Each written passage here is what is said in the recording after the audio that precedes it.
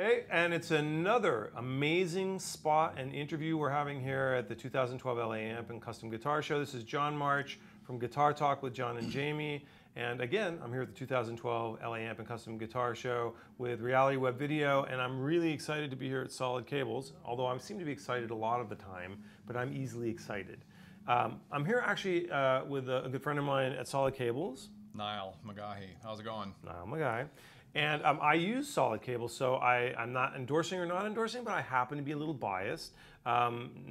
These particular cables are a really extraordinary thing for guitar players, but let's talk about why. Okay. Let's talk about why. Well, I play guitar for a long time, still do, and I just got bored with my cables breaking, and I got off a tour over in Europe where you just can't get any decent cables at all, period, for any amount of money. And I came back to LA and started asking my friends, hey, my cables broke while I was on tour, and what do you got? What do you guys use? And everybody was like, these cables suck. They all break. They don't sound good. They're expensive. I bought this brand, that brand. They broke. I took them back. The new ones didn't even work. I was like, okay, this is ridiculous. I can do better than this. So I started building my own stuff and kept improving them. And I got a couple of buddies that they're the consummate. If you give them something within 10 minutes, it's going to be broken. That would I be one of those? Yeah, exactly. I'm one of your breaking cable buddies. You guys are the 800-pound gorillas, and I figure if my 800-pound gorilla friends can't bust it. I think of myself as 300 pounds. 300 pound. Okay, well, this is LA. You're meant to look svelte and slender. Yeah, but I have friends who are in the 800 and 900 pound gorilla range. Suck the cheeks in, Yeah. I'm a working guy. No, it's an important distinction. The 800 and 900 pound gorillas are the guys who are the serious heavyweight guitar players who are on the road all the time. Yep. Then there's the 500 pound gorillas, and then there's like the 300 pound gorillas, which are working guys. Yeah. Teachers, working guys who are actually doing their best to play and work and make a living and have tools that work. Yep. So I consider myself, that's an important group. I like being in the 300 pound gorillas. And we do break stuff. So I'm sorry, I didn't mean to interrupt. But yeah, no, that actually totally brings it to a good point, because I mean, a cable is something that you shouldn't have to think about. You just use it. It's a tool. It's like picking up a pencil or a wrench. It's there, it works, you use it. When you're done, you put it away and you reuse it again. You don't have to think about it. Right. And the people that get stuff that breaks, or they have to adjust it every single time, they're dithering. It's taking time away from their ability to play or concentrate on their gig or whatever.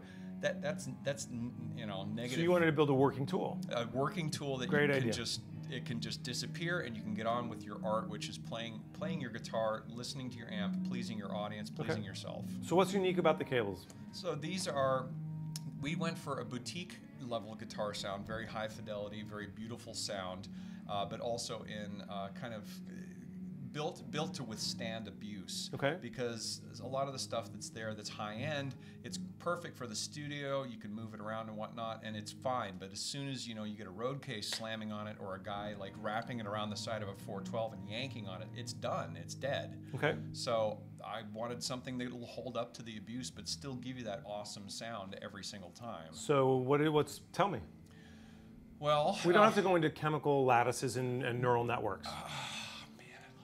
No, it boiled down to using high quality materials, and then just overbuilding on every single stress or failure point on there. The mechanical stuff, the metal portion, the wire, the conductor, using a lot of copper, not just little thin. And that's an important issue. Capacitance is a really important issue, because one of the main failure points of especially longer length guitar cables is capacitance over distance. Yep, exactly. So we wanted something that was a neutral sounding cable, gave you what you put into one end, came out the other end as unaltered as you possibly can within the laws of physics. Okay. Blah, blah, blah, blah, blah. And don't you like the underscoring that happens when we're talking? Yeah, it's good. It's like the mood is following our conversation. It is. I like it. It is. Okay. I can feel it. Okay.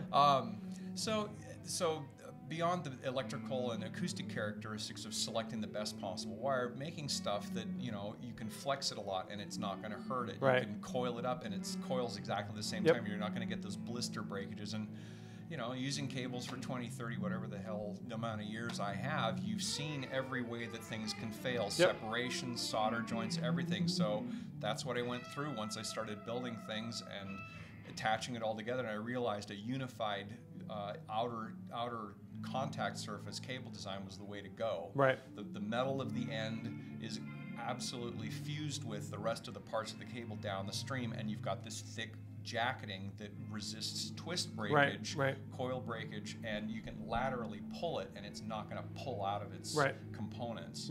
That was the epiphany moment when it's like, I've done it. It's now here. I've had mine 3 years now, 4 years, least. 3 or 4 years, never a single problem. Yeah. I have a pair. I've had a pair of your cables, and I just got a new one. Tell me about the new one that I just got. The new one you got is a GT series. That is our mid-grade cable. It's a different recipe because a whole lot of reasons, but we went for a low cap cable, but we also boosted up the rest of the frequency spectrum in the mids and lows, so it actually gives you a nice loud but still evenly balanced cable. We were trying this because I'm a Strat player, and you like the idea of me using this for more of a balanced bottom end with a Strat. Exactly. Okay, and you were actually telling me to use this out of my pedal board into the amp and combine that with one of my what did it talk about the red? The red is the Ultra. That's like the ultimate guitar cable design. Also, it is made for a guitar level frequency bandwidth.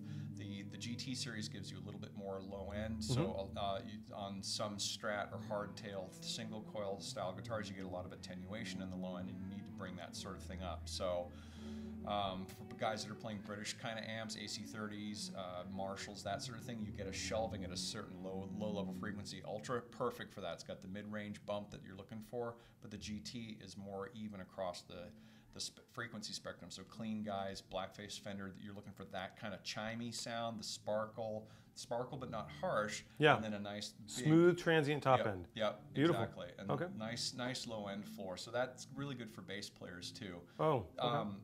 I've listened to hundreds of pieces of wire, and that wire that's in the GT has got the nice treble sparkle of a silver conductor cable and a low cap cable, but because of the diameter of the wire filaments that are in there and some of the other boring ass architecture that are in there, you actually get the low end and mids that typically a silver or a low cap cable doesn't low support. capacitance for those of checking in. Yeah. And I also want to what that all translates to, because he's a brilliant genius of audio and cable and sound, is it's a really important thing to know is his cables sound really great and they don't break. Yep. So that's really, if we're going to distill it for me, is your cables sound really great, they don't break, and they have, I believe, a lifetime warranty. Yes. Lifetime warranty. No questions asked, lifetime warranty. Okay, so let's talk, how can people find out more about what's... Well, we're on Facebook. We're on www.solidcables.com. Slow that down, www.solidcables.com. All right. And we're around and stuff. We're around. Yes. I'm really happy you're around. Yes. So thanks for being at the LA Amp and Custom Guitar Show. I love it. Thanks for being here on Reality Web Video. And I'm going to expect to see you on Guitar Talk with John and Jamie, and we're going to try and get you on there to talk about low cap cables. Okay. Okay? Good. Thanks a lot. See you guys. See ya.